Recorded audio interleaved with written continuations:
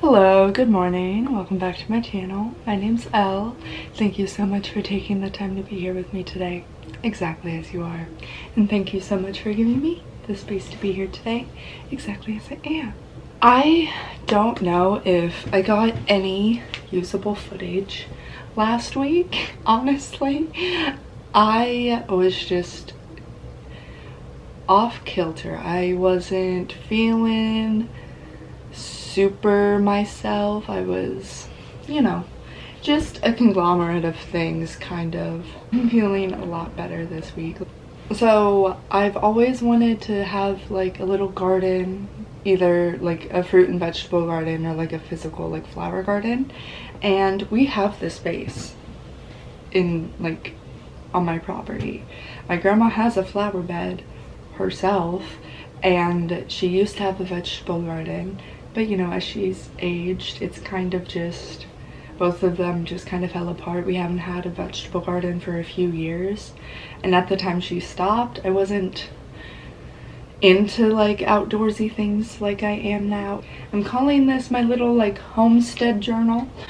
I started out writing stuff about like canning and a couple canning recipes that I want to try, but I also in this little journal started like a 2023 garden and flower bed plan, like stuff I want to do for that. I feel like it's a form of manifestation to like write things down.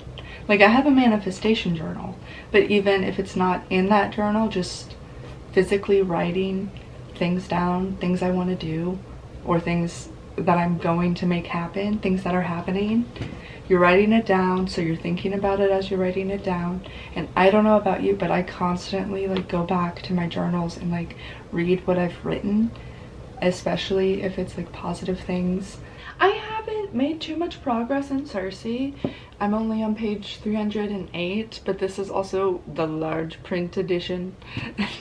If I don't include any footage from last week, the library sent me the large print edition. I didn't request it, but I guess it was the only one that's available. I'm enjoying it so far, but I am taking it slow. I don't think I'm enjoying it as much as Electra. I also kind of want to reorganize my bookshelf because it has no rhyme or reason. Whenever I put the books on my shelf, I kind of just throw them all on there. The only part that makes sense is the top shelf, which has a few of my favorite books.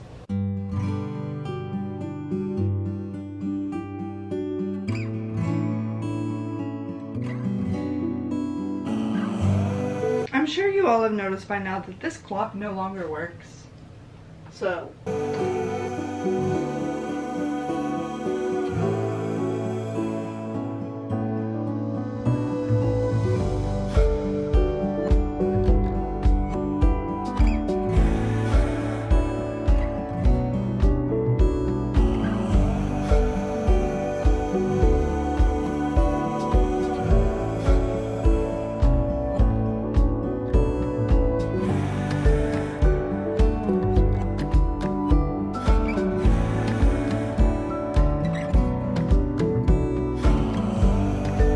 okay, so I think I've kind of set it up to where I like it.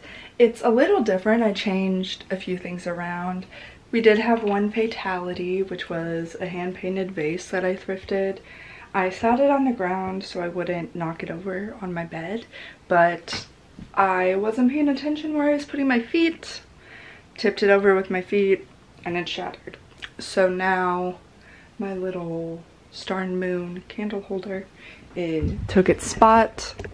I switched up the crystals that I have on this shelf, but other than that, everything else is the same. Moving down, I did bring out my We're Not Really Strangers cards. They were sitting on the craft cart that I have over by my desk, but I want to be able to like showcase them and show them off. And then I put all of the Twilight series together on one shelf because I think it looks better instead of having like one book up there, one book on my bookshelf, and then the two others kind of like scattered on my bookshelf. I put them all together. I think it looks really cool, the black and red with the red card game.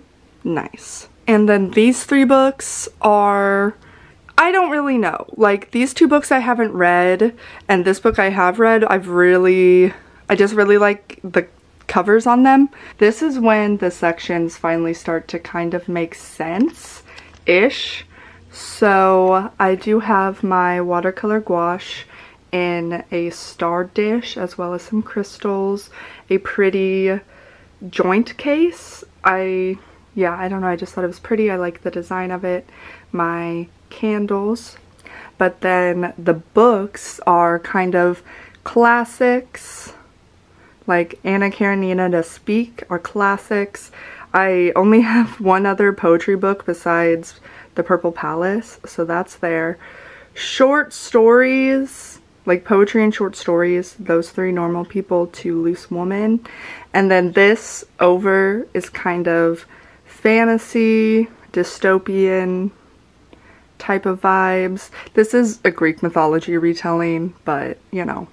Moving down to this shelf, historical fiction slash just like historic nonfiction. That's the only nonfiction book. And then The Way I Used to Be Over is kind of just YA slash YA romance, new adult romance.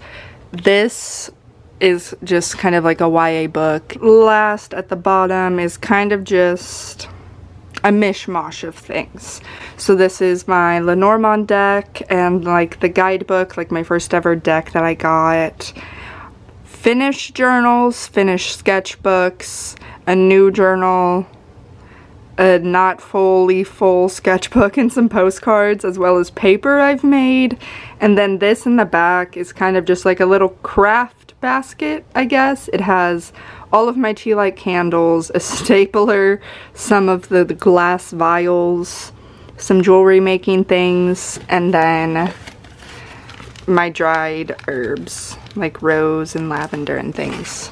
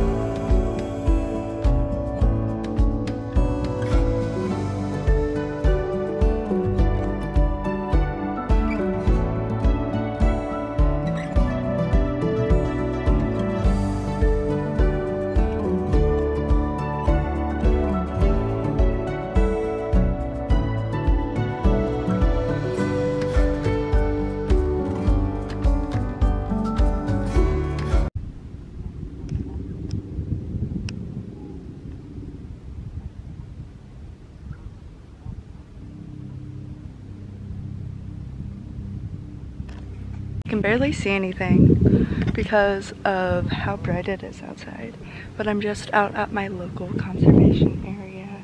It is the warmest it's been in like a few weeks. It's up in the 40s, like mid 40s. The wind is a bit nippy whenever it blows, but it's not like a constant thing, and the sun shining down just feels so nice. The lake is indeed frozen over, but it still just feels so nice to be outside. Maybe I should have worn my boots for this. I kind of didn't really think that, like, it snowed, things are melting, it's wet. Well, it didn't snow, but it did ice like a few days, like earlier this week. So I have this in front of me, and I'm wearing Vans. I don't really want to get my shoes wet if I can help it. I don't really want to get my shoes wet if I can help it. But it's still nice to be outside. Maybe I should have worn my boots for this. I kind of didn't really think that, like, it snowed, things are melting, it's wet. Well, it didn't snow, but it did ice like a few days, like earlier this week. So I have this in front of me, and I'm wearing Vans. I don't really want to get my shoes wet if I can help it.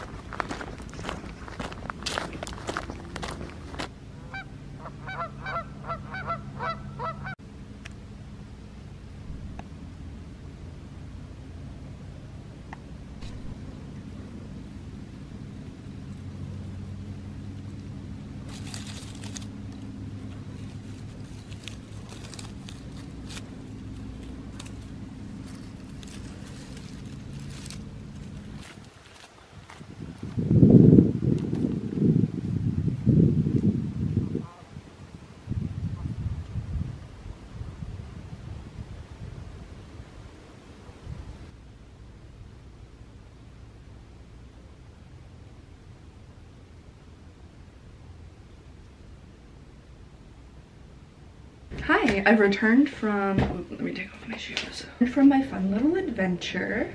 I went up to the library and then went on a really nice walk at my local like conservation area, as you saw, or like the closest one to my town. I picked up 3 books from the library. Well, 3 that I like requested and they came in. So the first book that I got is My Body by Emily Ratajkowski. Megan Hughes, I believe, has read this book and she talked really highly of it. I don't know too much about Emily Ratajkowski. I know that she's a really famous model. She dated Pete Davidson and now I think she's dating like Eric Andre. I don't know. I don't know why I knew that either.